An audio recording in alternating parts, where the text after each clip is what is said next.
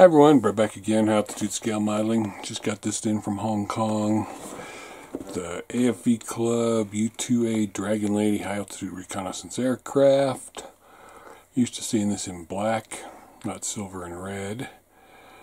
But that doesn't mean it's not going to be beautiful. Looks like getting ready for takeoff when the wheels came off. I'm sure that's what happened. So, brand new airframe, high precision engraved lines, landing gear doors can be selected open or closed.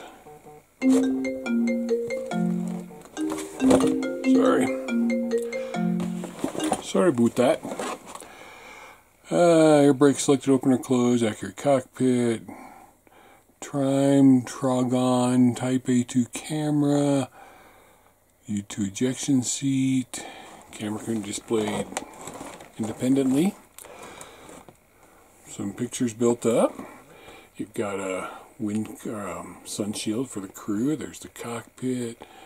There's the landing gear and the camera bay.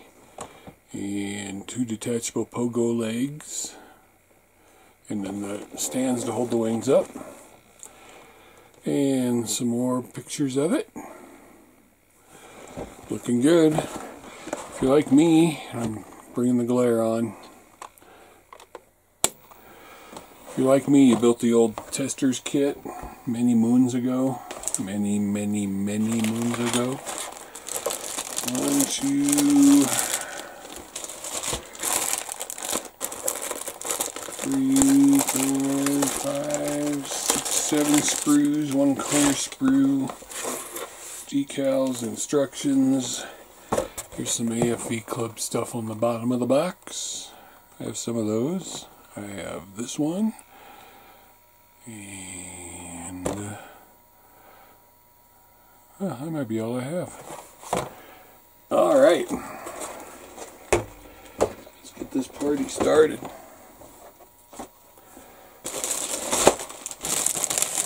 Let's start the fuselage, shall we?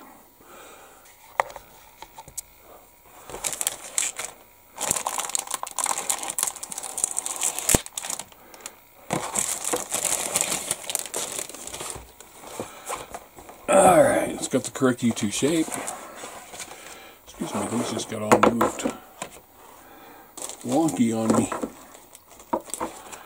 Alright, correct U-2 shape. Good looking panel lines, rivets. Seem like they're in all the appropriate places. Your doors, your intakes. Air brake detail.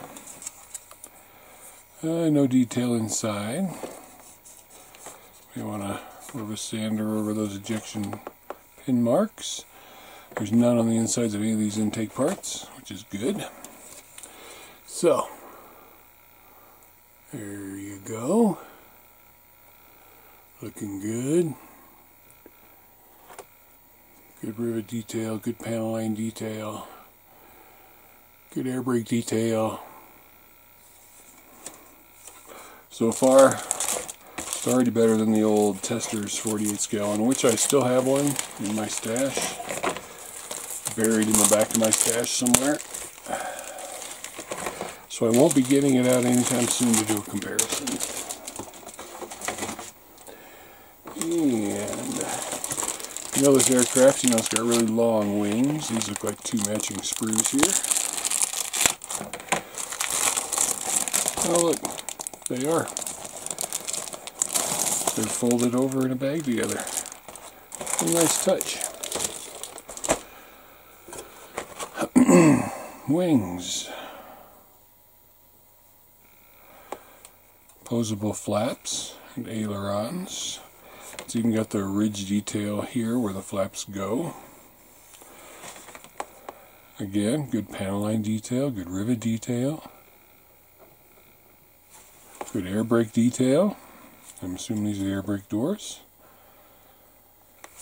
The flaps themselves, this fits inside of there so you won't have any edge seam lines. You'll just worry about these parts here. One-piece elevators, tail wings. Same thing, this part here for the aileron connects right there. So you'll have an edge there and then some along there. So, you see how good and detailed the panel lines and rivets are, and like that, I said, that sawtooth type edge. Might be a little flash right there. Figure that when I get it apart. Same on the flaps, good detail. Rivet, panel line detail. Good sawtooth edge there. There's where those two parts go together. There's the elevators. Elevator. Remember, this is a matching sprue. There's two of these. And it's got those long, skinny wings, which is why it had those removable legs to keep the wings from touching the ground on takeoff. Plus, it had bicycle landing gear, not tricycle landing gear. Ooh, loose part.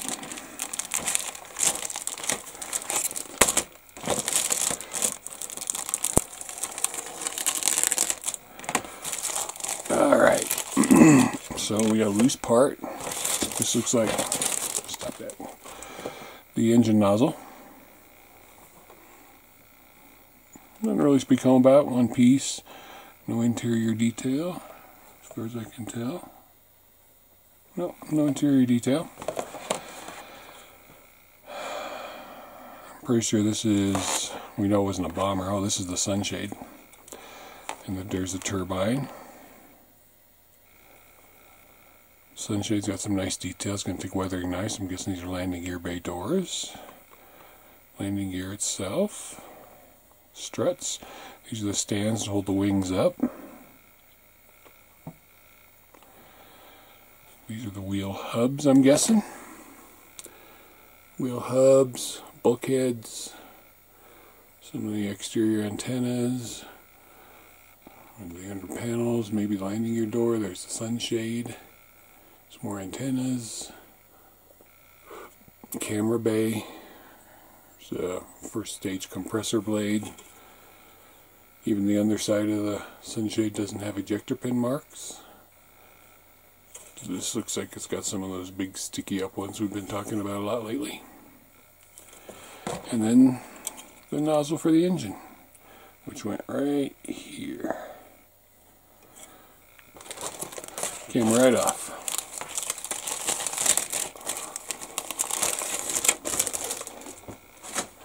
And let's look at some cockpit detail on the ejector seat, shall we?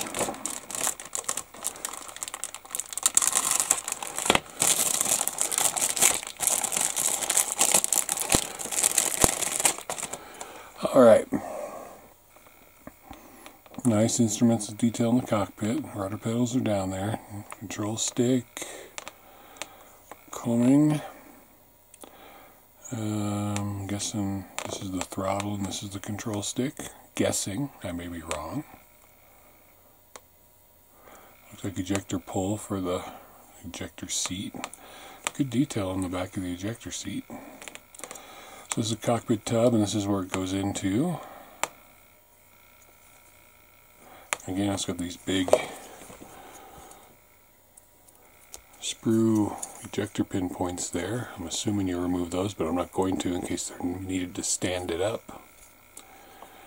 So, back of the ejector seat, sides. Really good detail. You won't need an aftermarket one for that. It sits right on there. There's the instrument panel. 3D. Headboard may come out with one, but you may want to keep it 3D. Nice control sticks. A few little bits and bobs. I don't know where they go. There's the underside.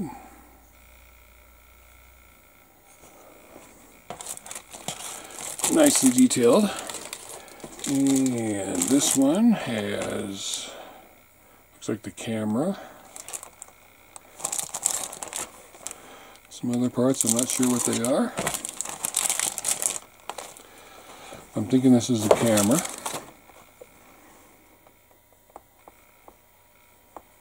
And then just some other parts, I don't know what they are. So it must be multiple cameras, of course there are, it's a spy plane. And those may be frames for the camera mount. Won't know till I see the instruction. But again, good detail on all the parts. No ejector pins in any of the wrong places.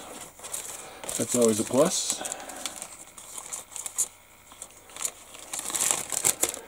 And last, colored sprue with the wheels, landing gear bay doors,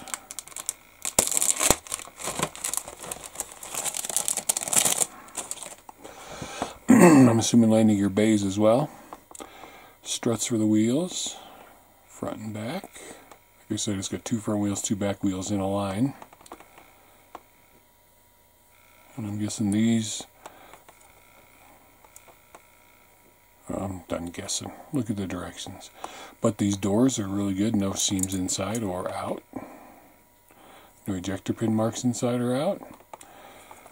Maybe a tiny bit of burring on the landing gear struts.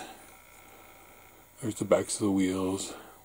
One of those big ejector pin parts. See a little bit of burring on those. Around here inside the landing gear doors. Looks good. And then the wheels and the brake hubs. Brake calipers. Looks good. Then we got some clear parts.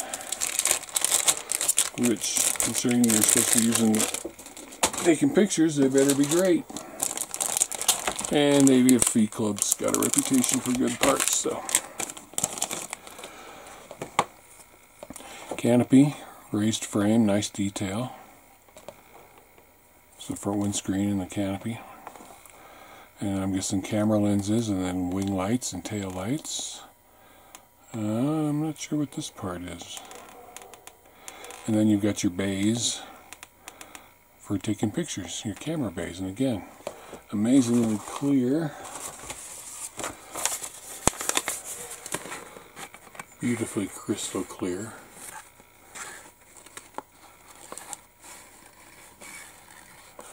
Wonderful clear parts.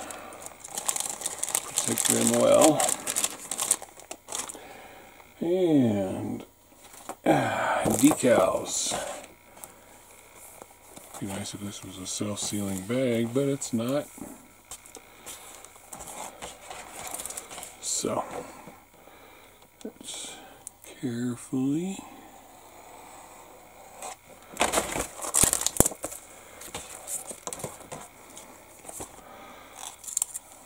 these are ejection seat decals.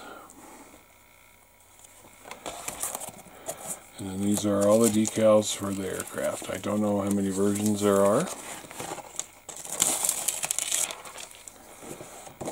But they are beautiful. They're printed in Taiwan, so they're not cartograph. But they look really good. Smell really good. I'm roughly going to register. You're going to see, here's where your problem's going to be. And it may or may not be a problem, but this is all decal film inside. Inside, all decal film. Oh, you can see that. Same with the letters there. All decal film. So, either cut them out individually and line them up, or use a lot of good decal solution. 2 different ones. 2 different U.S. Air Force. I don't know if it's my eyes or what, but the bottom one that's outlined looks blurry, but I don't know if it does on camera. I have to check the playback. Anyway, good looking decals, except for all that decal film. Maybe you just want to paint those on there, except the lettering. Some of you really good modelers will even want to paint the lettering.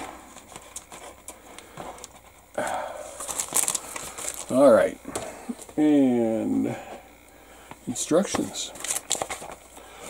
There's a bunch about the airplane if you want to pause it and read it. We all know Gary Powers went down in one of these.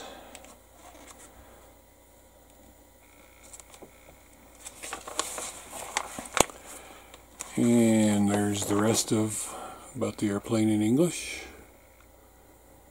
And then looks like Japanese or Chinese or both.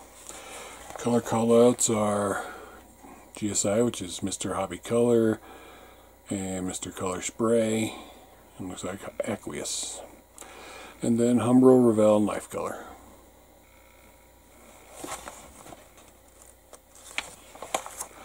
Start with the ejector seat, and it's going to tell you colors, not callouts, which is good. You don't have to worry about numbers.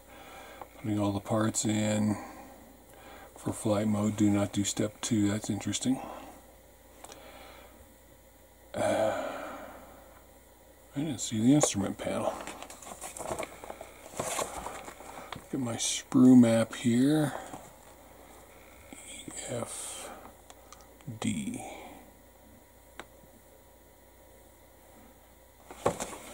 D.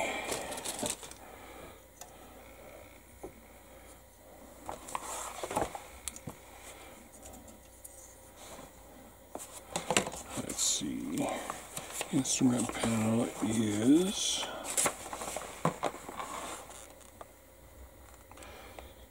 H3.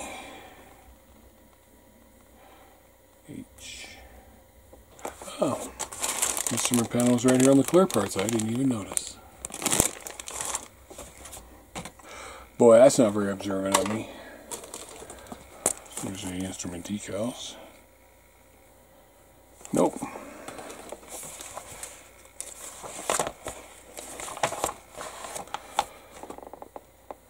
So, there's all the instrument parts. Bring the whole cockpit together. Here is the camera system. 3 cameras that I showed you. How to paint it up. Apply some decals to it. Here's the stand if you want to keep it outside of the vehicle. Front landing gear. And the bay. For flight models, skip the landing gear. Intakes going into the first stage compressor, bulkheads going in, and a cockpit, cameras if you're going to put them in, front landing gear, rear landing gear, which is basically a tail wheel. Fuselage halves together. A12 parts need to be drilled, so there's drilling marks there where you need to drill some parts. Putting in your intakes, combing, camera bay windows, landing gear, or another camera bay. Flight mode, you close it up. Wheels, again, flight mode, pay attention if you're doing in-flight or not. I'll be doing not. Lots of antennas go in this thing, some more clear parts. Air brakes open or closed. 3 positions you can choose for this. Mirror, side, upper side.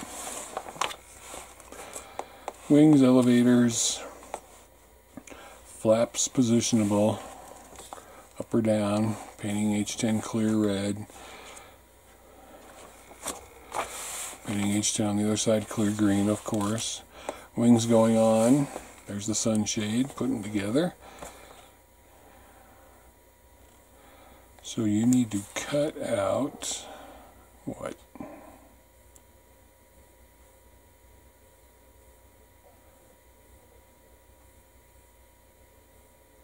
Cut out this on a piece of paper for, I guess it's to make it look like a bracket for holding this, wrapping the sunshade around.